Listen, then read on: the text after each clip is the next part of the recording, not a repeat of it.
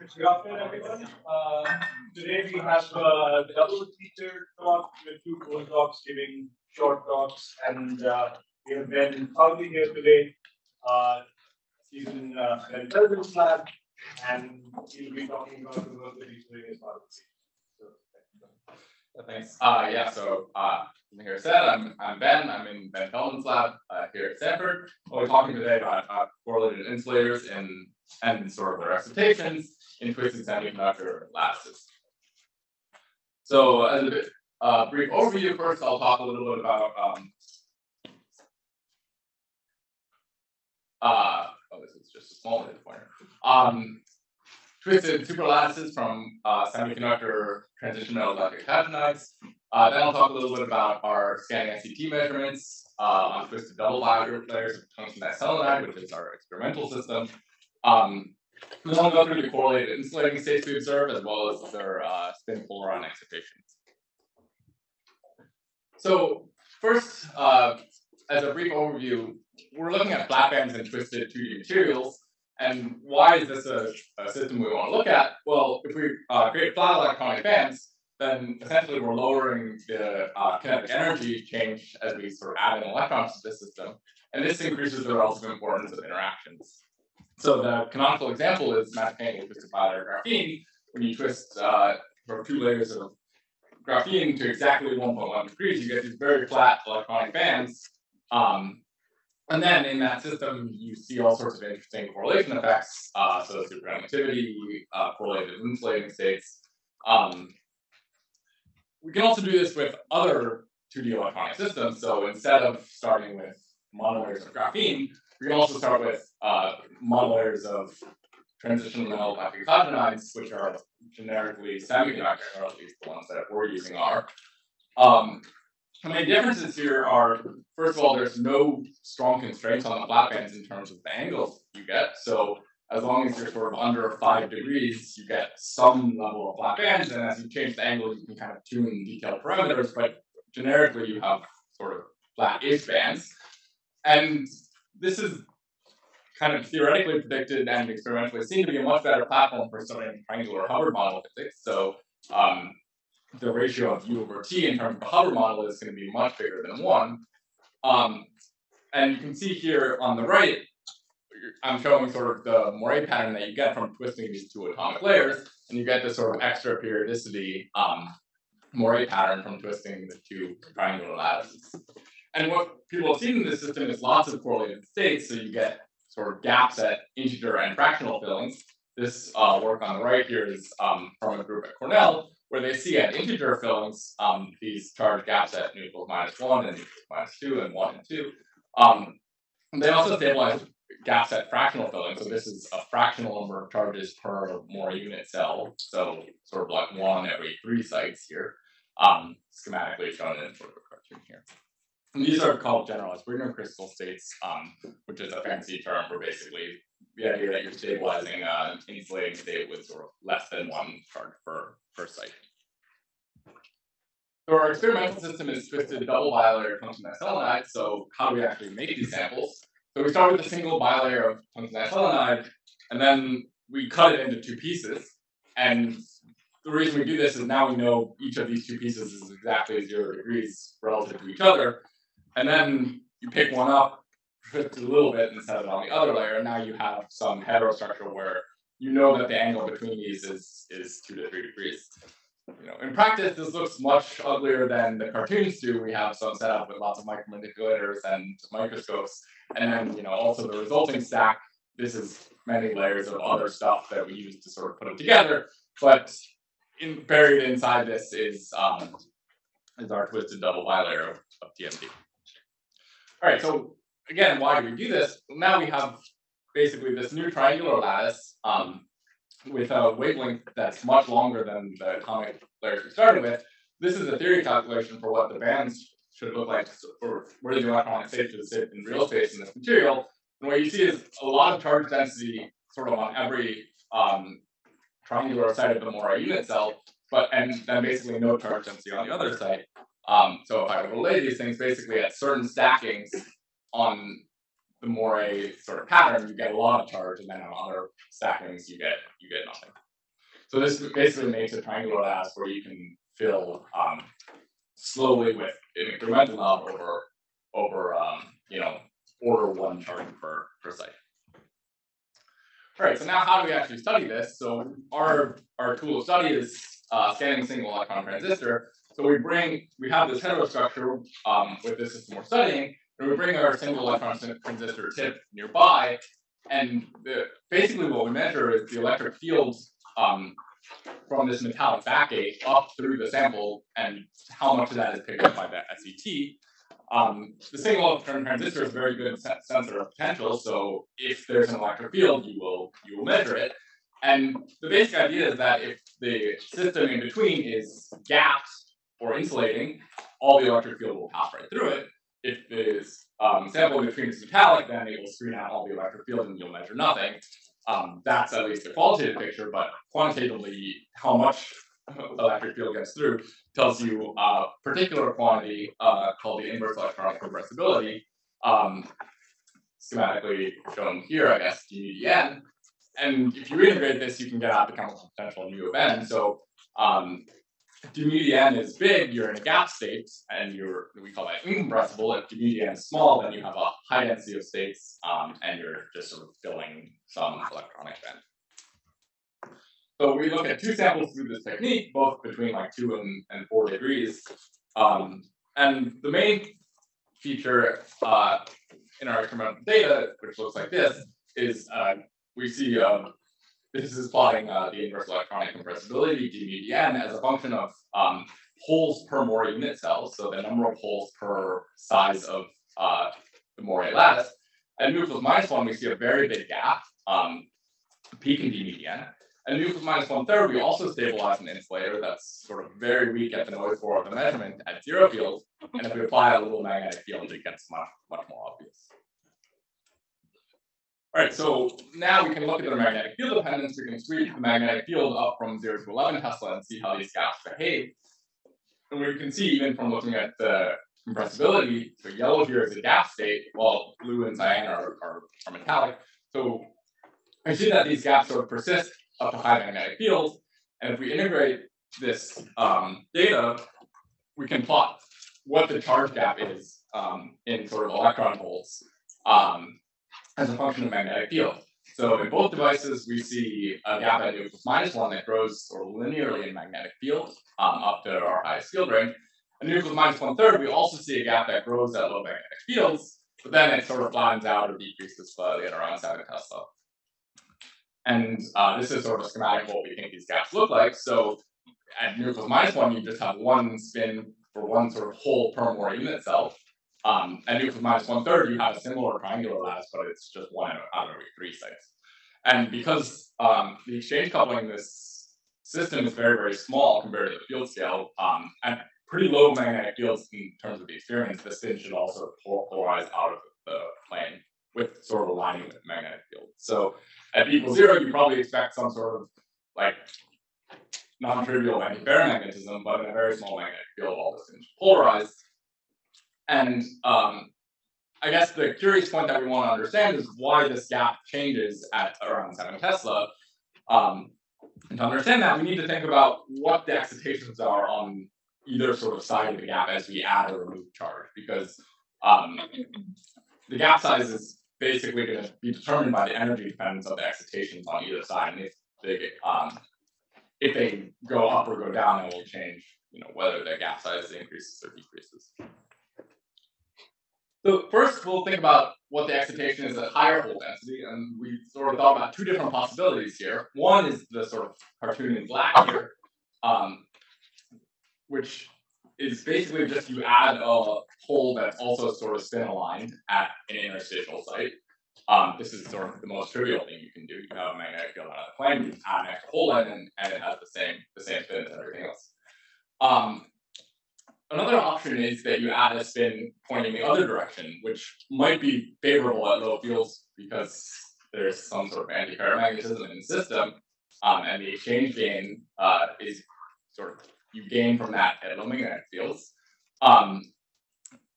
We think this is not what's actually happening, and And the reason is that the exchange coupling should be really small, theoretically. And also experimentally, it sort of looks like, sort of more on this in a moment, experimentally this doesn't really seem consistent with the data that we measure. On the other side of the gap, which is removing a hole, one possible option is that you create a spin polaron excitation. So in addition to just removing a hole from this sort of background of spin polarized holes, you also want to flip a single spin, and this, you get some binding energy from connecting this absence of a hole with a flipped spin, and then this can move around in the system, and it creates sort of this itinerant 3/2 fuzzy particle. This has been predicted by a bunch of theory on spin polarized triangular Hubbard model, where basically because of the frustration of the triangular lattice, this becomes a favorable excitation. But this is a spin 3/2, so as you go to higher magnetic fields, this will eventually become unfavorable relative to just removing a hole. So this gives you some sort of change in how the excitations behave as a function of magnetic field, and we think could explain our gap size. So the last thing I'll talk about is how we actually, I've shown them, these are a bunch of cartoons, but how we actually distinguish between these options from experimental data. So in addition to looking at sort of the size of the gap in the chemical potential, we can also look at what the value of the chemical potential is both above and below the gap, so mu minus and mu plus. And if we track that in our data, what we see is that if we look at mu plus, or the chemical potential to lower a hole, or sort of the chemical potential to remove a hole, what we see is there's a very sharp change in that behavior right around 7 Tesla at nu equals minus 1/3, where we see the gap change. But the other side, where we're just adding extra hole, it's sort of completely smooth throughout the experimental range. So we think this is consistent with the picture where we create spin polarons sort of below 7 Tesla at lower hole density, but then at higher hole density, we just remove a hole, and at higher field, we just remove a hole, and at higher hole density, we just have this unchanging adding an extra spin. All right, so that's pretty much my talk. Just as a quick review, we talked a little bit about creating more superlattices out of semiconducting transition metals like carbonides and studying them with single electron transistor, and then the insulating states we see and the spin polaron excitations to those states. So I'd like to thank my collaborators, particularly Justin Yu, also in Ben Feldman's group, as well as Sridhar Devagul and whose group at MIT, who did all the theory stuff. Thanks.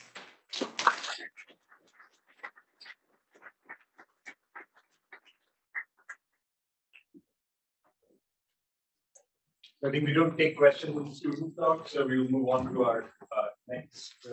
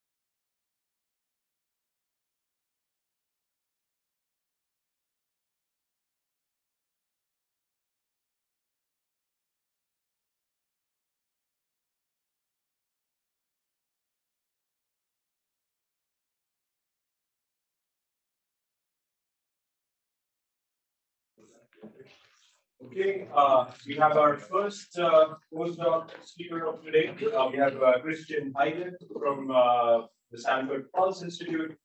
He's a joint postdoc with Professor Rees and Professor Tony Hines. He did his PhD from FAU in Germany, and he's now here at Stanford. So without further ado. Thank you very much for the kind introduction. We're very excited to talk today about a recent hot topic in condensed matter laser physics, so-called lightweight electronics. So the light field oscillates actually 1 million times faster than our current transistors. It would be actually wonderful if you can use a light field, for example, to steer electrons inside of a solid or inside of a kind of nanostructure at optical frequencies. And it will be also nice if you can do this so precise and fast that the electron remains fully quantum mechanical. In that case, you can, for example, drive the electron with a light field through a material and probe, for example, quantum properties. And this opens up the field of light field-driven quantum electronics, which I will talk today about.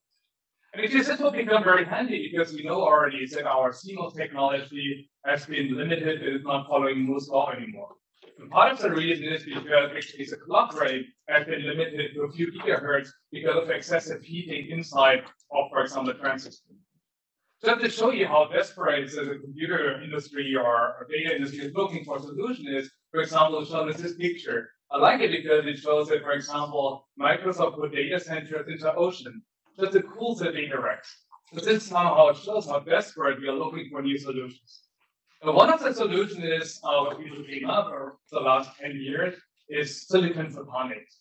So instead of using electrons, which flows, for example, to a circuit, we want to use photons. This has had a lot of advantages. And let me actually compare the difference between photonics and electronics on this slide. You see electronics here, we're working with gigahertz frequencies. We are going soon maybe to terahertz. And we have on the other side photonics, which deals with photons or light, which operate at petahertz frequencies.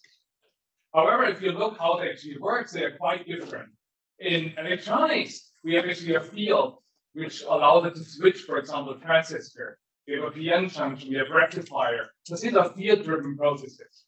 However, if you go to photonics, usually as a name suggests, we deal with photons. So photons itself is a kind of what we call a perturbative light-matter interaction. But usually we see it in photonics, we don't see the electric field of light interacting with the system. And this also becomes now the field what I would like to work on is kind of combining electronics and photonics by developing light field-driven electronics. And how this works is actually, you can think about the following. You have a light field, and the light field oscillates depending on the frequency at around 2.7 femtoseconds. So this is, for example, one optical cycle, 800 nanometers. You see all that intensity envelope or kind of envelope, which defines the pulse duration. So now if you send such a laser pulse to a diode, everything you usually measure is actually proportional to the intensity envelope. So in other words, proportional to the number of photons per time. So we don't see this fast oscillating electric field usually in measurements. The reason is simply because the light-matter interaction, as you can see here in this picture with the wavelet band protection band, is described as photon absorption. And the photon absorption, of course, depends how much photon we have per laser pulse. This governs in principle this curve here. So now to overcome this problem, you can use very intense and strong laser fields. If you use very strong and intensity field, this simple photon-based absorption picture breaks down. And what's actually happening is you can understand this equation here. So here you see K, so K is referring to where the electron is in the band structure. And this is proportional to the electric field. So if you apply a very strong electric field, you can imprint momentum from the light field to the electron and move the electron to the band structure. If the light field is very strong, actually, you can move the electron into the entire Brillouin zone, for example. And this actually means within a fraction of an optical cycle, within around 2 to 3 femtoseconds, we can drive the electron from one side of, for example, a band structure to the other side. And we do this so fast that you can even see that part of the wave function, part of the electron, can go to the conduction band, whereas the other part is the valence band. And we do this so fast that the quantum mechanical nature of the electron is preserved. And we treat the electron as quantum matter, which is split into quantum states. State in the conduction band or valence band. And this is possible because we do it fast. So you see here, for example, the time axis here, and you have different processes. You know, you have electron photon scattering and solid electron scattering. And kind of, we do this driving fastest in all these processes. So this allows us to drive the electron fully coherent inside of a band structure. And this opened up this kind of quantum trajectory control on a time scale faster than scatterings. With this, we can actually build novel tools. We can build lightweight quantum electronics, which I will show you in a second. And we can also do coherent spectroscopy because we can drive the electrons. If we could measure the phase of the electrons, we can actually probe some quantum properties of a solid. So this opened up quite some fields, and I've worked on different parts here. I will today mainly focus about, I will show you that we can build an electron interferometer inside of a solid. This interferometer is cool because if you want to probe, for example, the wave character of an electron or the wave property, building an interferometer is a way to go. The second part I will talk about is about the role of coherence. Let me start with the first one here.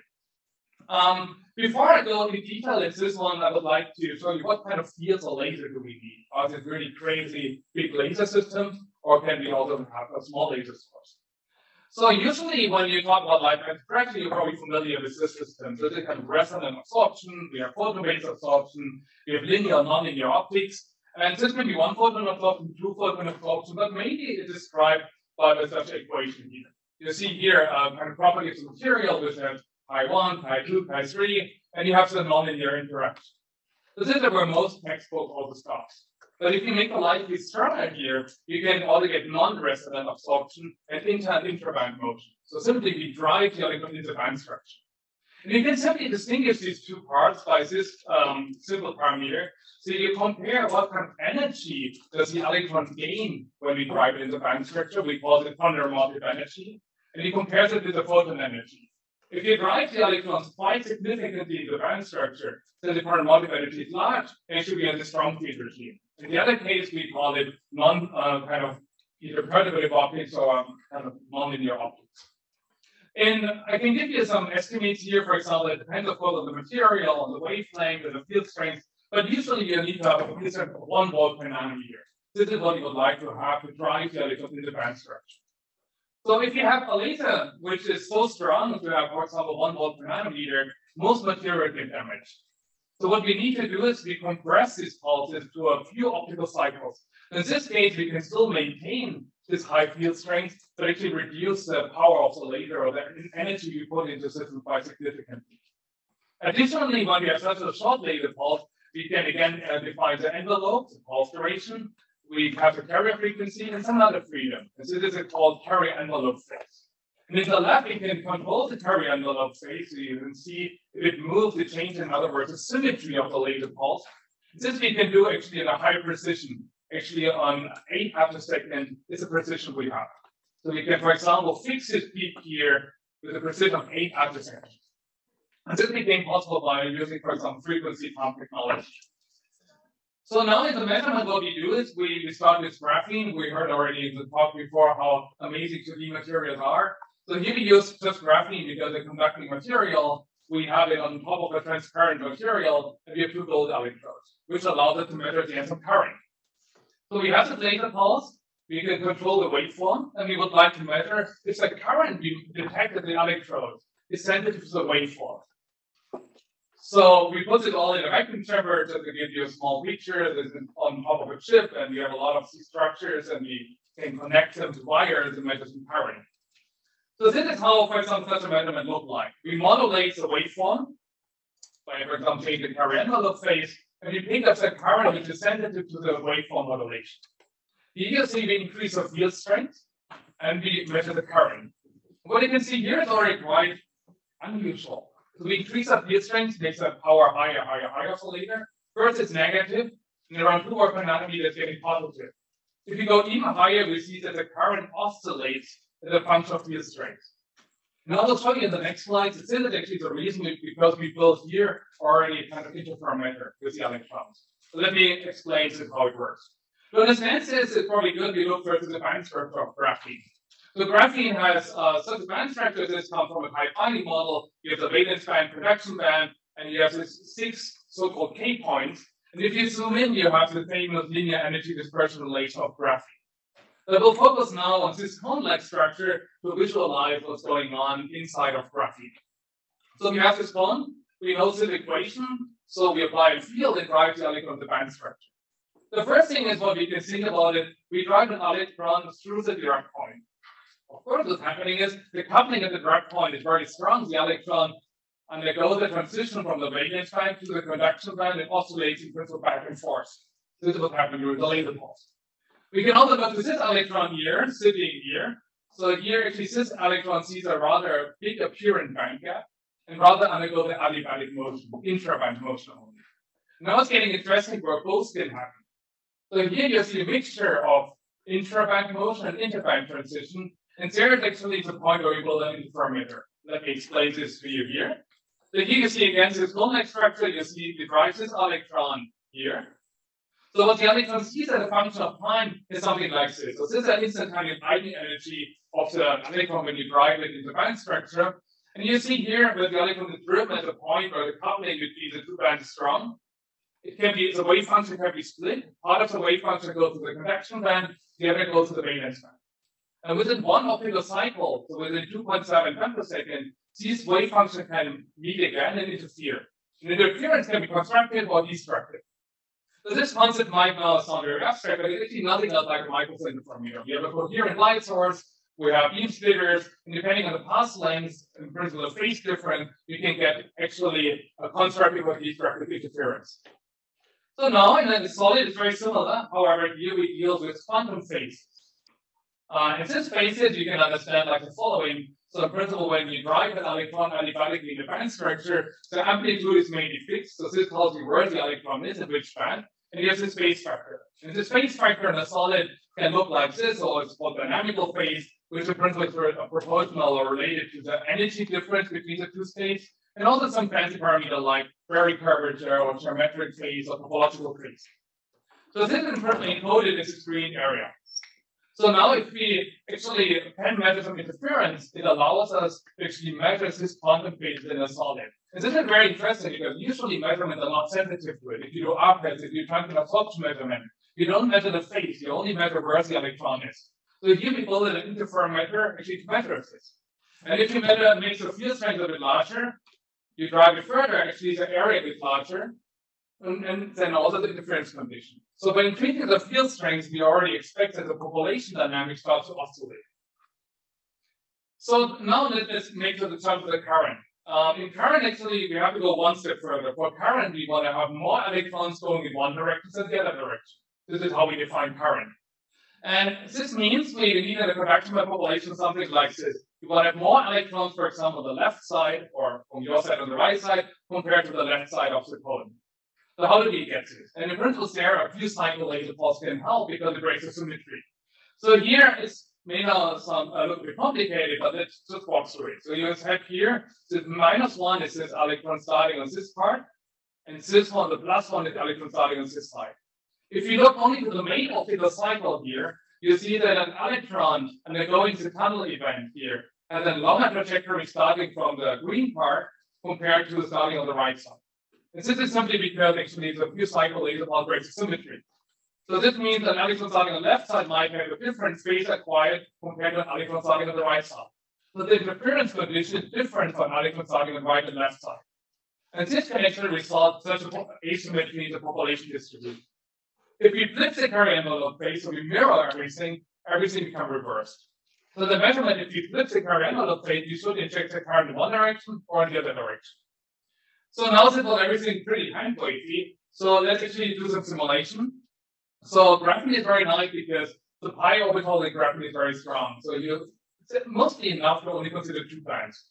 So we use a type finding model of graphene. We also use this kind of Bloch acceleration theory and solve the Schrödinger equation numerically and actually calculate how does the population build up in the band structure. So we'll show you now a movie how it looks like. So you see here a top view of the cone. The color is the conduction of population. And you see once a laser interacts with the system, you move the electrons in the band structure and you build up some population. Yeah. After the laser pulse is done, it looks like this. So you see here resonant 1 photon absorption, you see 2 photon absorption, but most importantly, you see an asymmetric part. And this asymmetry here is the reason why we can get a current. The asymmetry can point to the right, or it can point to the left, depending on the carrier envelope phase, depending on what we saw in the slide before. So this is actually, these electrons here are the reason why we get a current. And these are the electrons which undergoes this interferometer with around 50% transition probability. So by doing this in a full Brunel sound, actually, we can nicely reproduce actually our measurement. We get actually a pretty good agreement between where the current reverse is assigned, which actually allows us now to understand quantum phases in a solid. We can make it more complicated. We can now actually shape laser pulses, synthesize waveform to drive the electron not only back and forth, but we can make it in complex trajectory and probe in principle the phase for the boron zone. We can also go to different materials, but there's a lot of work actually which can be done. So now I would like to switch a bit gears and move away from the current and talk a bit about spectroscopy. So if you move an electron to the band structure, you're not only generate a current, but you can also get radiation. You know, if you accelerate some charge, you might get some radiation. And this is called high harmonic generation. And this is what I would like to focus on in the next 2-3 minutes. So we have this amazing example from Fabio and Amy can also fabricate some here. Yeah. And so we shine the laser pulse on these 2D materials and measure transmission. Usually when we have a laser pulse here, we work with 5 micron. So the cycle duration is a bit longer, so the tens of femtoseconds, so we might already get some peak coherence. But in principle, we can measure transmission. If the light field is strong and like this TMD samples, we have a broken inversion symmetry, you can get second harmonic as well. If you make the light more intense, you can get third, fourth, fifth, sixth harmonic duration. In the lab, actually, you can measure harmonic up to the 19th harmonic. And this is actually the high harmonic spectrum. People were pretty excited about this because we were hoping, can we actually learn something about measuring the spectrum about the underlying band structure? Can we reconstruct band structure? It's actually not as easy as it turned out, but we can play a bit with it. So for example, you can put a second layer on top, and depending how we align the second layer, we can actually control the symmetry of the material. For example, if we make a crystal which looks like this, we call it AAA stacked crystal, we have even odd order harmonics because we have a broken inversion symmetry. If we play around, we make an ABAV stacked sample, all the even order harmonics are gone. So certainly high harmonics are sensitive to the symmetry of the material. Another property, and now I want to go a bit about coherence, is when you drive electrons in the band structure, coherence is required. So let me visualize this. So what we do is we generate electron hole pairs here and drive them in the band structure. So now the band structure might be unharmonic. This is why you might get some radiation. This is one source of radiation, high harmonic radiation. Additionally, we generate electron hole pairs where you can think it's like a dipole. And if you drive the dipole further from the band structure, the spacing, energy spacing becomes larger, the frequency starts to radiate becomes larger. So this means, especially these high order harmonics, as you see them here, are coming from the driven kind of electron hole pair to high energy states. And this means the further we drive them, the longer the trajectory, the more harmonics we get. So can we learn something about coherence here? And what we do is we use the second laser pulse, and the second laser pulse injects additional charge carriers. If you have more carriers, usually you have more scattering. We reduce the coherence lifetime. So let's see what we see here. So the blue spectrum is when the pump is on. And what you can see here, all harmonics become reduced. But in particular, when you integrate your rate, you see that mainly the higher order harmonics are significantly more reduced. So this means longer trajectories are more influenced by dephasing, which makes sense because it takes longer to go up the band structure. So now we can model it, we know how the band structure look like, we know how the laser pulse look like, and reconstruct the dephasing time. We can do it by fitting one curve here, but we can also do it for different pump conditions, and we can get this curve here. So you see this curve here is absorbed fluence, or in other words, the number of carriers you have in the system and the dephasing time. And you see here, actually, if you have a lot of carriers inside, the dephasing is actually happening on a single femtosecond time scale. So this is actually a problem if you want to build up some light field-driven quantum electronics, you want to actually overcome this problem. So the first thing is you want to avoid any additional charge pair in the system. Ideally, you work with larger band gaps, or you avoid any resonant excitation. More recently, we also work with topologically protected materials. So these are materials which have kind of intrinsic higher coherence lifetime. But yeah, this is where in principle we're going. I hope I could give you a kind of feeling about what we're working on. So principally, you can drive electron the band structure. We can measure interesting quantum phases by building interferometer inside of solid between radius convection bands. We can also do the same for the interfaces. So I didn't talk about it, but we can ask questions like, how fast can we separate charge? How fast is the Schottky junction? How fast is the PL junction? Can we separate charge at optical frequencies? And this is actually a field which is also very interesting with those fast detectors, for example. And of course, new materials are always good because we need to find actually the best material to do this kind of physics. And with this, I'm already at the end of my talk, and as As mentioned, I worked with David Lees and Tony from EU, Shambu at the Stanford side and Stack side, also a former group in Germany, and we also have series support with Ignacio Franco and Peruvia's group in Germany. Thank you for your attention.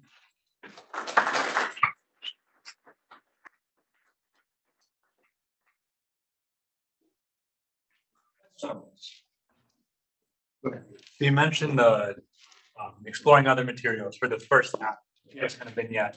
Have you explored other materials that have, I guess, more straightforward band structures like graphene are more well known that allow you to oscillate in the same way, or is it just a lot of larger 3D semiconductors just get too complicated and you can't do these? It's a good point. I mean, on one hand, we want to have a simple system, and graphene is one of the simpler systems. If you go to different materials, for example, topological protective materials, then you have all state, surface state, you have more bands. Then actually, we cannot do, I cannot do the simulation. Then we work, for example, on Peruvia's group. But the problem is, it's very difficult to extract physics out of it. So we did measurements on topological protective materials. We have indications that they have a longer film lifetime, and we see features. But it's work in progress, very difficult to interpret it. What I think is probably better to work maybe with this silicon vacancy centers in diamond, or work with qubits, or I mean, it doesn't need to be a really band structure. I mean, all of the two-level systems, this kind of physics works. So in two-level system, you can think about Rabi physics, but if light is strong, you can also band cis bands and get tunneling, and I mean, there's a lot of similarities between artificially created solids. And choose, I mean, there's a lot of work to do. But so yeah, it works best when things are simple-ish. Yeah, cool. I agree. And so I think all the way we need to go. I mean, if we start early with twisted finite graphene, it's great, but it's so complex. So we need to try to make the system as simple as possible, extract physics, and then kind of try to get it with more material. Thank you. Logically predicted. For example, bismuth selenide, I took this slide out, but in principle, you have materials like bismuth selenide here. You have bulk states, surface states, and the good thing is this surface state is spin polarized, a spin momentum lock, so you get actually suppressed backscattering, and you see a lot of the lifetime.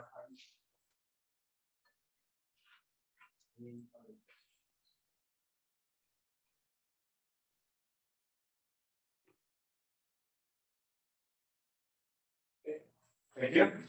Thank you.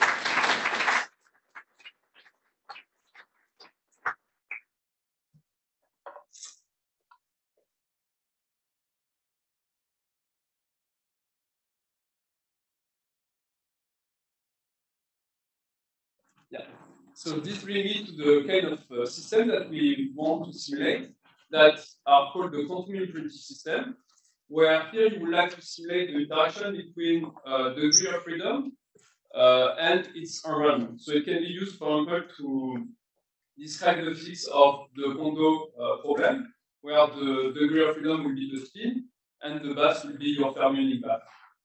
But it can be also used to describe the spin boson problem and also the Bondi-Sand-Gordon one that I'm now gonna introduce because that's the one we try to simulate. So the Bondi-Sand-Gordon problem is actually a quite simple problem in terms of like ingredients. So you will have a quantum particle that will be trapped in a periodic potential. So because of that, you will have a first parameter that will be the height of your barrier. And so you can understand that because you have a quantum particle, if you let it evolve for a long enough time, this particle will be able to quantum tunnel to the other way of your potential. And so therefore, everything is happening as if there will be no potential energy, because if you measure the average potential energy of this particle, it will go to zero. So this is what is called, this is why we describe this particle as being delocalized. And so now let's bring some complexity to this problem. And to do so, we'll make it interact with an environment. And so the interaction with this environment will induce some dissipation that will be parameterized by the parameter alpha that I'm going to describe after. But what you can understand is that because it will interact with an environment, the wave function will start to localize more and more. And eventually, if the dissipation is strong enough, at some point the particle will be completely localized in one wave. So you recover something that will look more like what you will get with a classical potential. So this is like a very sketchy introduction on what are the kind of physics that you could expect with this system. And it's mainly, I mean, here what I'm describing is like a quantum phase transition, where you have two phases of matter, let's say. One will be localized and one will be delocalized. And the parameter that will control this phase transition will be the dissipation strength alpha. And actually, there have been some prediction in the 90s that said that this should occur for a very specific value of alpha, which is equal to 1. And so this is the kind of physics that we are now going to try to first implement and then to probe. So this is what we want to measure. We want to measure what we call a strong renormalization of the effective barrier potential, and to see if we can go from the localized to delocalized phase transition. So this brings me to the outline of the talk, where in the first part I will try to explain you how do we first implement this problem, and then how do we actually measure, I mean, are we actually able to measure this kind of renormalization? So let's start with the implementation. So as I said in the title, we are going to use a Josephson junction array. So maybe I can do a brief introduction on what is a Josephson junction and what we'll use them for. So in our case, we are using a superconducting, isolating superconducting junction that are made out of aluminum and its oxide. And so therefore, there is two energy scales that will describe the dynamics of this circuit. The first one will be the charging energy that will depend on the charge difference between the two metallic plates of your junction. And the second one is that because these superconducting plates are actually superconductor, it means that there will be a macroscopic phase difference between these two plates, and so therefore there will be an energy associated with it, which is the Josephson energy, and so that will be the second energy scale that you have to deal with. And so on the right, it's just the circuit equivalent of this Josephson junction, where the charging energy can be seen as a capacitance. And the cross that you see here is just the element that will represent the Josephson energy part of the circuit. Okay, so now that we have our full energy scale, we can write down the Hamiltonian of such a junction. And so there is the two parts that I described. The first one will be the charging energy that depend on the square of the charge difference between the two elements. And the second one will be the Josephson energy that depend on the cosine of the superconducting phase difference. So how can we understand such Hamiltonian? Actually, what you can see here is that the first part that is quadratic in the variable can be seen as a kinetic energy. And so it means that the second part can also be seen as a potential energy, where the potential will be a cosine potential. And so therefore, the wave function of this Hamiltonian will be the following. So you will have a particle that will be trapped in the periodic potential, and the spreading of the wave function will depend on the ratio of your two energy scale. You can understand that if the Josephson energy is very small, the wave function will broaden, and if the contrary, the charging energy is very small, it means that it has very small kinetic energy, so it will remain at the bottom of your potential. So it's very convenient because it means that actually this Josephson junction can be seen as a particle trapped in a periodic potential, and whose parameter can be tuned just by tuning the parameter for Josephson junction. So just like to understand what are the different kind of regime that you can reach. Let's say that you're in a regime where the Josephson energy is way larger than the charging energy, then you have a very high potential and a very heavy particle. So it means that the particle will remain trapped at the bottom of your potential, and so that therefore you can forget about the non-linearity of your potential, so that it's quadratic. And so therefore what you have is not it's not a Josephson junction really, but it's more of a LC circuit because it's a quadratic confinement. So it's very convenient because it means that you can go from the impurity regime where you are trapped in a cosine potential to a very simple LC circuit. So that's the key element that we're going to use to implement our problem. So this is how we implement our impurity, and just to be sure that we are on board, like the stuff that we are going to measure is not the renormalization of the barrier, but the renormalization of the Josephson energy, because that's what's the barrier for effective particle. Okay, so that's was for the impurity, and now we need to couple it to an environment. So what's very convenient with circuit is that an environment can be seen as a resistance. So we could think about just hooking up this resistance to our Josephson junction and see how these two things are interacting together. But we choose a quite different approach that is not to use just a bulk piece of metal, but actually to use a transmission line. And so it means that I have to convince you know that the transmission line is actually the same as resistance, which is not straightforward because you see that the transmission line is made out of purely non-dissipative elements. So you could expect that these things will not dissipate any energy. But the trick here is to say, like, let's say my transmission line is infinite, and then I send an excitation at the input of the transmission line. So it will propagate in the transmission line, and because it's infinite, it will never come back. Or if it's long enough, it will come back in long enough time so that you don't have to consider it.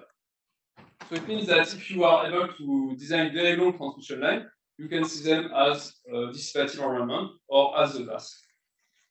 So what kind of impedance can you reach by using such kind of transmission line? You might know that the impedance of such a transmission line is given by this quite simple formula, where L is the inductance per side, or the inductance per length, and Cj is the capacitance per length. So if you do a bit of calculation, the impedance that you'll be able to reach is actually on the order of few hundreds of ohm at max, and it's actually very far from what is called the quantum of impedance. But why should we care? Actually, we should care because in this circuit, the alpha, so the dissipation induced by your system, is actually given by the ratio of these two impedance. So it means that if you want to have a system where alpha is close to 1, so if you want to be close to the quantum phase transition, you need to be able to design an transmission line whose impedance will be close to the quantum of impedance.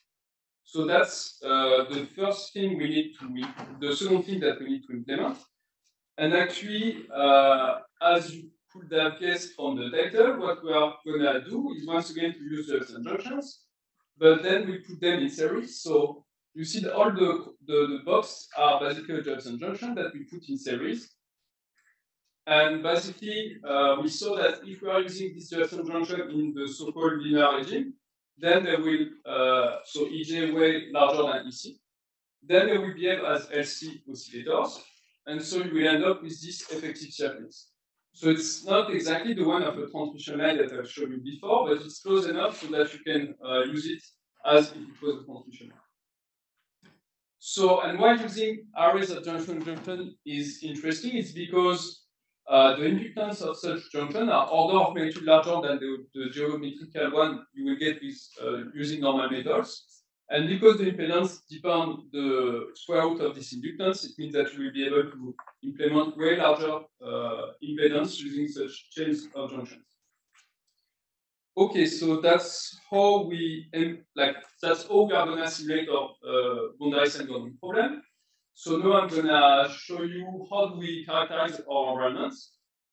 So these are like some chips that I designed during my PhD. So these are like basically like 1 by 1 centimeter chips, and you can see that in the middle there is some diffraction pattern. And basically, these things, if you zoom out, or if you are using actual SEM, you will see that there is these things that are basically the area of Josephson junction that I introduced before, where any of the vertical line is actually a Josephson junction. So the typical number of junctions that we can stack on one chip without too much of an effort is around 10 to the 5 junctions per chip. So it means that these junctions are long enough so that the transmission line will be long enough and will actually act as a dissipative environment. So this is how we design them. Then maybe very briefly, how do we measure them? Actually, because the typical frequencies of our system are in the gigahertz range, it means that if you want the system not to be poised by thermal excitation, you need to go to temperatures that are in the tens of millikelvin range. And because of that, it means that you need to use what's called a dilution fridge. And this is just a picture of such a dilution fridge. I mean, one of the fridges I used during my PhD. And few other challenges, because you want to measure an environment, it means that you need to be able to measure this environment across all of its bandwidth. So it means that you need to be able to filter every kind of noise across a very large bandwidth. And also, things that were tricky is that you need to actually be able to measure in the single photon regime. And the reason why is that you want to probe the characteristic of your system, but you don't want to disturb it too much, because if you want to measure like equilibrium property, you should not like put your system too far from its equilibrium rate. So it means that you need to be in the single photon regime, so you need to measure a very small signal. And of course, you need to be able to fabricate very long chains of function. That was quite tricky. Okay, so with that being known, actually, how do we measure our chains of junction? I mean, it's actually, the schematic is actually quite simple. You just hook him up to two commercial coaxial cables, 50-ohm coaxial cable. And so then what you will do is that you will send some incoming microwave photon at the input of your system, and you will look at what's going outside of the circuit. And so by doing so, you are actually measuring what's called the transmission of your setup. And so now, if you measure this transmission as a function of the frequency, so you vary the frequency of your incoming signal, then what you measure is the following arrays of dips. So how can we understand that? So I told you that these chains of junction are supposed to be very high impedance. I mean, at least that's what we hope. And they are actually linked to something that is 50 ohm, so a quite low impedance. So it means that there is a very strong mismatch in impedance between these two things. And because of that, what will happen is that there will be some standing wave forming in your medium. And basically the dips, I mean, you can prove that the dips that you measure are actually corresponding to the resonance frequency of these standing waves. So it's quite nice because it means that by measuring this transmission measurement, you can actually report all of the resonance mode of your system. And so now the way we characterize our circuit is that we report all of the resonance mode that we can measure as a function of their mode index. So if we do so across the measurement bandwidth that we have, which is like from 0.5 gigahertz to let's say 15 gigahertz. So you will report all of these dots that correspond to the resonance that we were able to measure. And so now, what this is actually, it's what's called the dispersion relation of your media. It's the link between the wave vector and the frequency of the wave propagating in it. So how can we use this dispersion relation in order to extract useful information? Basically, we have to go back to the circuit of this medium. And what's happening is that there is two regimes. If you're at very low frequency, you see that the dispersion relation is almost linear. And it's simply because if you're at very low frequency, basically you can neglect the capacitance that is in parallel to the inductance. And therefore, you recover the ideal transmission line, the textbook one. And you might know that for this kind of transmission line, the dispersion relation is supposed to be linear. So this is what we see here. But you can imagine that when the frequency will increase, then the capacitance will start to play a role, and then the dispersion relation will start to bend until you reach a cutoff that will be given by the self frequencies of this resonator. So this is how we understand the dispersion relation, and actually we can fit it using this circuit model. And this could be used in order to actually extract the impedance of the medium. So for the chain of junction that we measured here, it was an impedance which was around 2 kilo. So knowing that the quantum of impedance is around 6 kilo in superconductor, it means that the alpha value that we have is around 0.3. So it's not 1, but it's in the order of 1. So it's close enough so that we can start to probe like some interesting physics close to the quantum phase transition.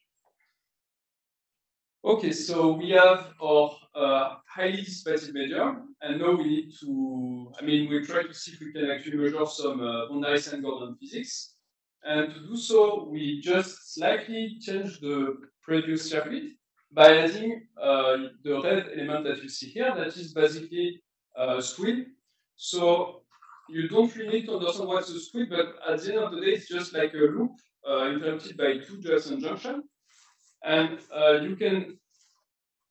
by using so, you can actually see it as a Josephson junction whose Josephson energy is flux tunable. So by applying a flux in the loop form by these two Josephson junction, I will be able to in situ tune the Josephson energy. So it means that I can actually probe the boundaries and Gordon physics of my problem for different Josephson energy in my circuit just by applying multi-flux. So that's one of the tricks that we're going to use. So these are like some SL pictures of the sample. And so now that we know how to actually implement our system, we try to measure, we will try to measure the normalization of the impurity that I described in the introduction. So to do so, once again, we are going to do a transmission measurement. So, and what we end up with is this arrays of peaks. And so basically what we are going to do is once again to report what are the frequency of this resonant mode.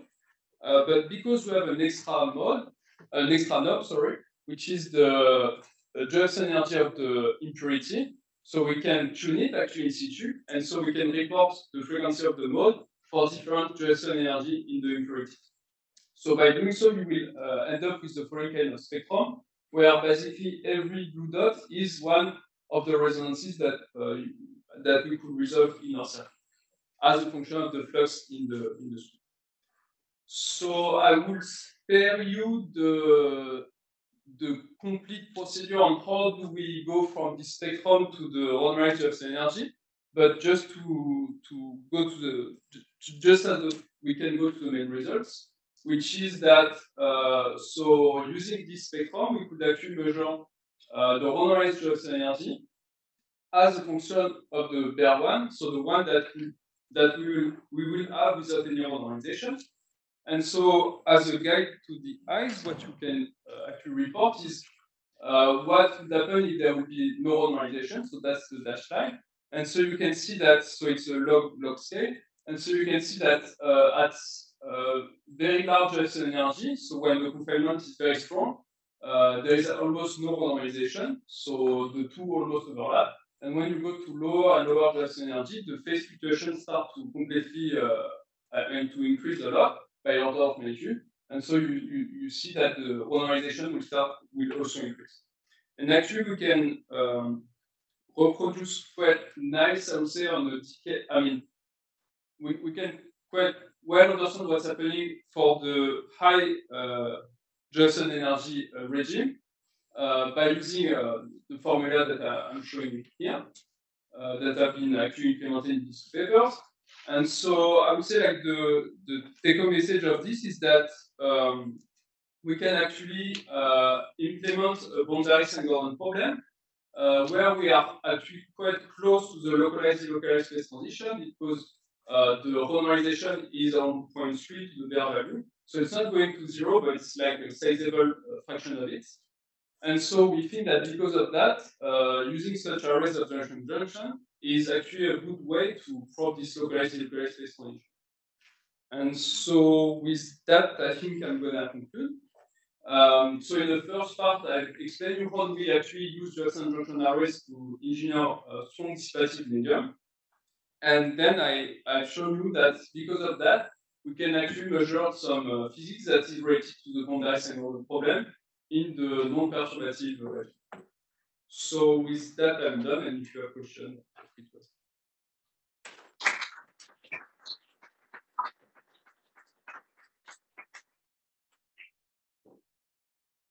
Questions?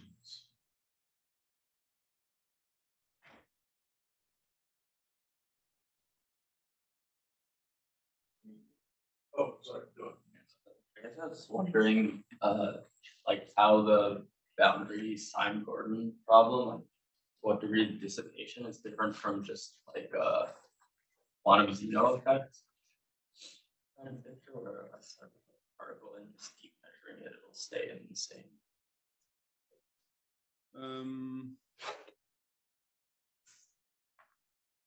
Yeah, I guess it's like somehow.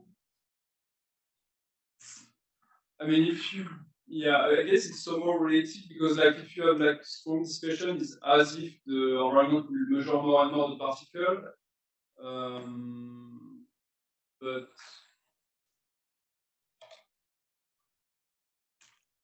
yeah, I mean, I guess it's related, but I don't know exactly if I. I mean, how much?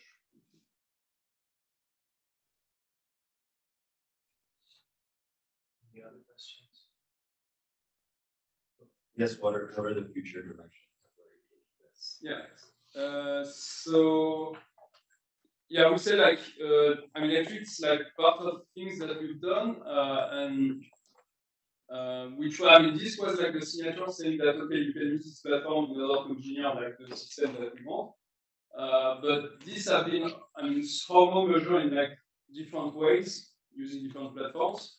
But there is some stuff that was never really properly measured. That was actually that the impurity itself is inducing dissipation within the bus, which is like the counterpart of this effect. And so by using these areas of junction, because we can actually monitor it by just probing the modes, we can actually monitor this dissipation. That is the counterpart. So that's one thing. And also, actually, once you have like this highly dissipated environment, you can use it to implement different kind of quantum impurity problem, like a spin boson system, or like there's different kind of platforms that are actually close to this problem that you would like to engineer.